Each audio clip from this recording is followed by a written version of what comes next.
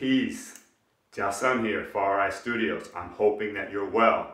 Today's installment of Art Breakdown is about one of my favorite all-time paintings, Lotus Takes Time. I know I'm biased, but I love it. I love it. I love what it stands for. I love what it means. Moreover, I love how people resonate and respond to it when they see it and when we're actually able to discuss it, right? So that's the intention behind these art breakdowns, is to kind of talk a little bit more deeply than what the poems say or what my website says, right? So let's get in it. Lotus Takes Time is all about relationship. If you've rocked with me before, then you know I'm always talking about that we're in relationship with everything, living and non-living at all times. Okay, in this case, we are talking about lovers, beloveds. Okay, now the lotus flower is considered to be one of the most beautiful flowers on the planet. I'm intrigued by this flower. It has grit like no other.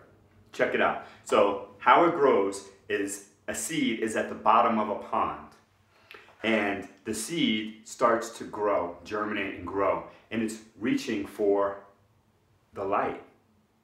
And when it comes out of the water, it opens up and beautiful. Now, if you take a minute and slow it down and visualize what I just explained, that seed has to go through all the mud, the murk, the mire.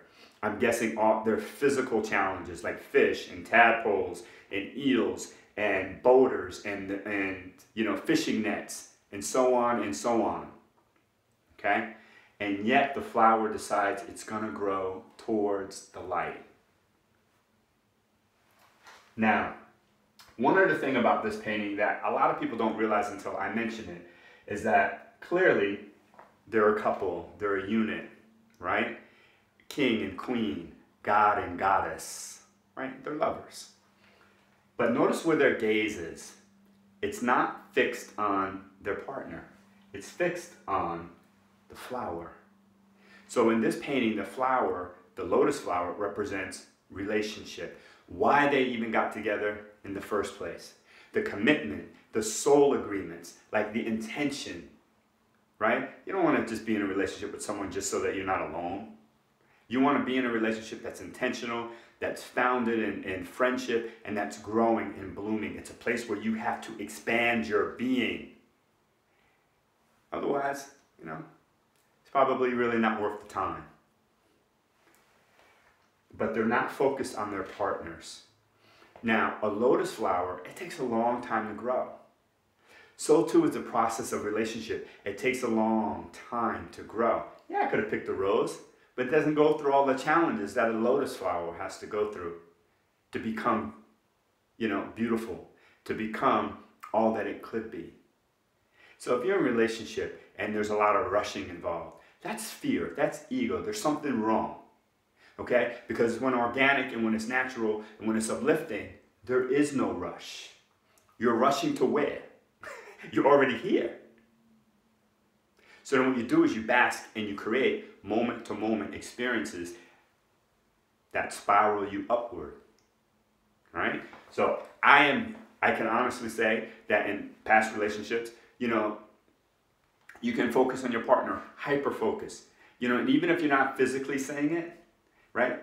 Shooting them those energetical barbs through the thought channels, which is actually more dangerous, okay?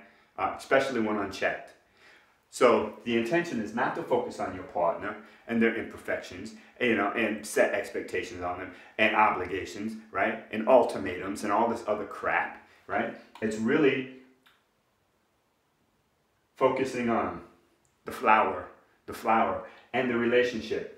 More than that, what's your reflection, right? Bouncing back off of the relationship. Or what's your reflection bouncing back off of your lover? Right? The nature of relationship is about growing and expanding. Okay? So, in the scriptures, it talks about focusing on the creator, not the creature. So, in a spiritual partnership, God must be the third pillar. Right? Or what I would consider the first pillar, and the two people would be the second and third pillars, right? So you have this triangular situation, sacred geometry, the Trinity. right? So when you're focused on the creator and not the creature, you grow, right? You elevate, you vibrate at a higher frequency. Now, when you focus on the other, and na-na-na-na, and na-na-na-na, and na-na-na-na, and na-na-na-na, right? You're lowering the vibe, man. You're killing the vibe. If this person is the person for you, trust. That's where trust and faith comes in, right? Something's not working, right? Work on a solution together. You're a team. So, reset your gaze. You know, it's easy to look at other people. Hard to look at self. Right? I know it is. But that's the natural order of things, man. Look at yourself. Focus on why you're there. If you're looking at the flower and you don't understand anymore why you're there, it's probably time to exit. It's probably time to exit.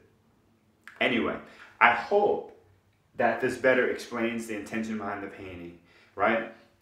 Give yourself time. You have all the time, right? A quality relationship is like a fine wine, baby. Let it mature, right? Let it breathe, right? Let the aroma of it intoxicate you. Take your time, all right? No rush here. In conscious relationships, there is no rush. I love you. Thank you for the support. I hope that you've enjoyed hanging out with me for a few minutes today. If you have not subscribed to my YouTube channel, I hope that you will consider doing that. If you have not joined my newsletter, I pray that you will consider doing that. I have a whole bunch of stuff getting ready to happen in 2016, and you are not going to want to miss out on it. We're going to have a lot of fun. A lot of fun. Oh, and by the way, this is a G-Clay reproduction. This is not the original. This is a canvas piece. It's gorgeous, isn't it?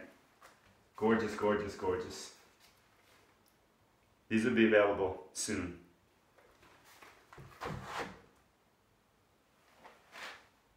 Namaste.